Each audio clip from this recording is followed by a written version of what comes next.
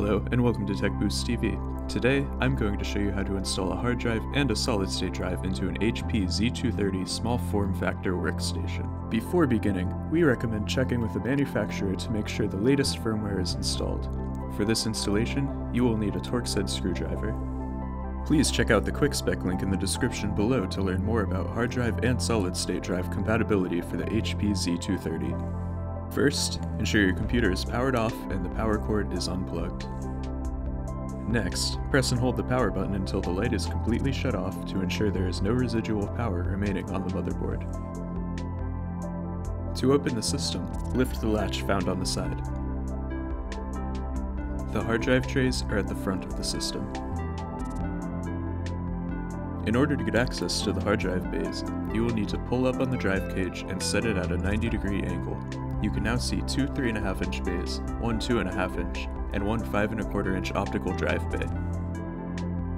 Remove the tray and place the hard drive inside, ensuring the 4 pins on the tray line up with the 4 holes on the hard drive. Once properly mounted, the hard drive will be flush with the caddy, and you can insert it back into the drive bay. Connect the data and power cables to finish the installation.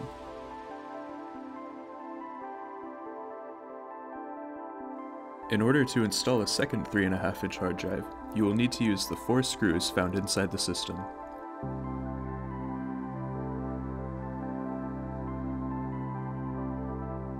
Simply remove them from their designated spot and screw into the holes found on the sides of the hard drive.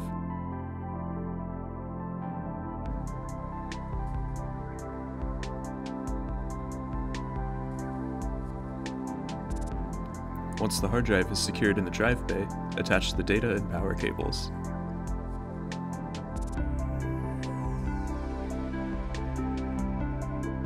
If you are installing a 2.5-inch or solid-state drive, the process is similar.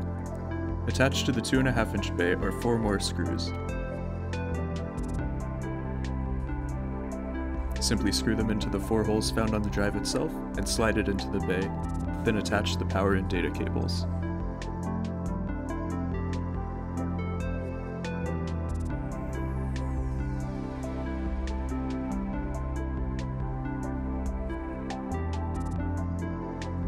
Once the hard drive is installed, you can lower the drive cage back to its original position. Now that everything is in place, close the system by reattaching the side panel. If you found this video helpful, please hit the like and subscribe buttons below, and be sure to visit tekboost.com to take advantage of our great deals on all your IT hardware needs.